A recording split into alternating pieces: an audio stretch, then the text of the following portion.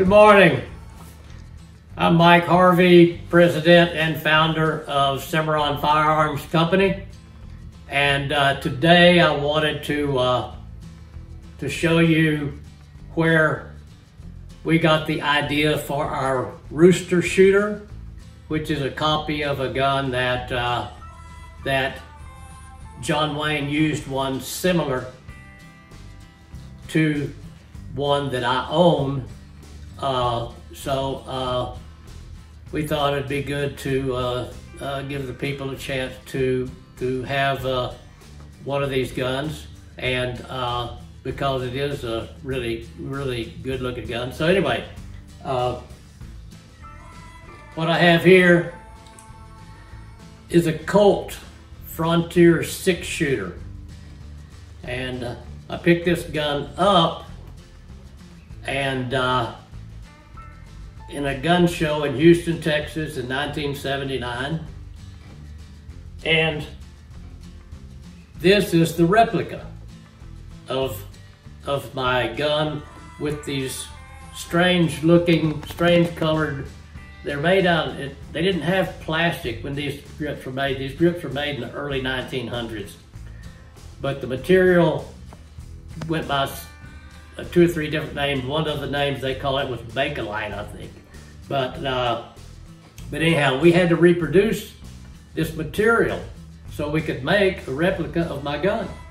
And so we had the guy at True Ivory, I forget his name, but True Ivory, he actually made this plastic in like cookie sheets, and then made sheets of it, and then cut it into shape to make these grips for our first guns that we call the Rooster shooter. Well, anyway, this is the original Colt Frontier Six Shooter, made in the turn of the century. Very nice gun, nice grips, finger grooves cut into the grips. But this is where the gun came from. It was a gun show in Houston, Texas. In 1979, we used to, when we first started Cimarron, back then it was called the Old West Company. We hadn't changed the name to Cimarron until 1984. But the Old West Company, we were setting up, and we had our replica firearms out there, 1873 rifle, and a Henry rifle, and a 66. And anyway, this guy come in, this tall Mexican fellow, whiskers, and he was a bad looking dude, somebody you wouldn't want to mess around with. But he had this gun stuck in his belt, and he walks up to our table and he's looking, and I asked him, I said, "Are you here to sell that gun or to trade it?" He said, "One or the other, I'm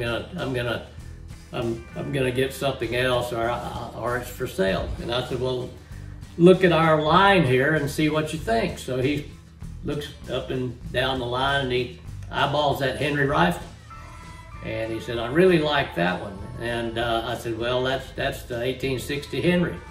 And I said that, let me see the Colt. So he pulled this out and hands it to me, and I look it over, and I said, "Well," I said, "I would trade you that Henry rifle for this gun, but it has to be an even trade, because the Henry was the most expensive gun that we had on the table." So we made a deal, and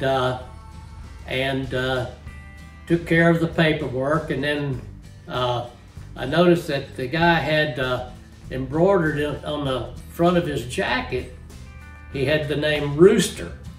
And so I assumed that that was his nickname, but I didn't ask, So anyway, he takes his Henry rifle and goes away, and then so I'm the owner of this gun, and so I put it in the safe for many years, and then later on, my employee Charles Hudson, he told me that gun is just like the one that John Wayne uses, so anyhow, I thought, well, that's great. And it could have been the property of Stembridge Gun Rentals or something like that. And every once in a while, Stembridge would sell off some of their duplicates, you know, to raise money for other things. And maybe that was one of them, but we don't know.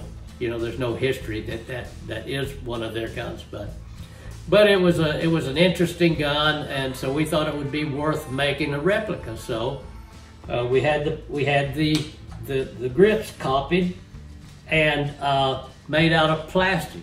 And like I said, True Ivory made these grips for us, made the material, and then we made the grip, and we introduced the Rooster shooter, which is what we call it. Well, I don't know, it's been 10 years ago. Anyway, then just in the past 6 months, we get a letter from John Wayne, the John Wayne Foundation, and they think that they should get a piece of the pie because John Wayne used a gun that looked like my gun. Well, I give John Wayne credit. He has good taste because that's a cool gun. And anyway, we kind of disagree about it because, you know, I didn't copy John Wayne's gun. I copied Mike Harvey's gun. But it does look like the one that John Wayne used. And I named the gun from the guy that sold it to me because on his jacket he had embroidered his nickname, I think, Rooster. And I'd failed to mention that when the guy turned to walk off, on the back of the jacket was the Bandito logo. And it said Banditos, Baytown, Texas. And so anyway, I'm glad I didn't ask him about his name. So anyway, so we're still negotiating with the John Wayne Foundation. You know, our argument is that True Grit was a book, and Rooster Cogburn was a character in the book True Grit. So the people that own the rights to the book would own the rights to the name if anyone owned it. And then there's been 2 True Grit movies, you know, so which one am I copying? Am I copying Jeff Bridges' name or am I copying John Wayne's name?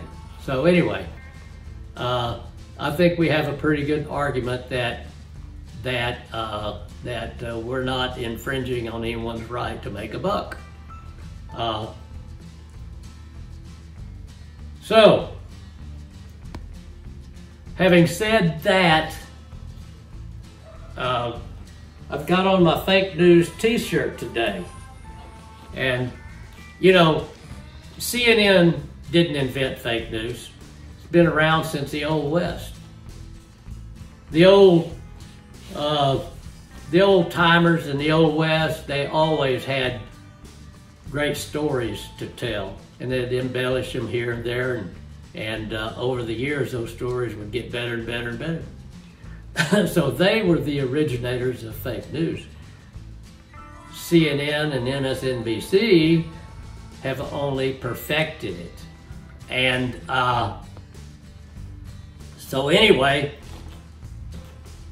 back then the fake news was called windies because the guys telling the story got pretty windy, like hot air, you know, as they were telling the story. So anyway, that was a that was a common thing. And I got this from Phil Spangenberger. He's the one that told me about windies.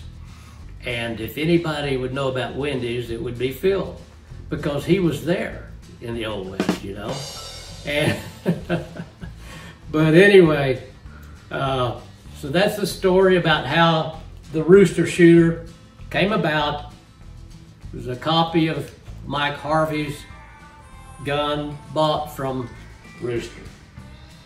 Now, I'll say, some of you are probably saying, well, old Mike's probably trying to put one over on us with that story, but I will say this about it. If I was telling a windy, it was a damn good one. And I'll leave it to you to decide what you think.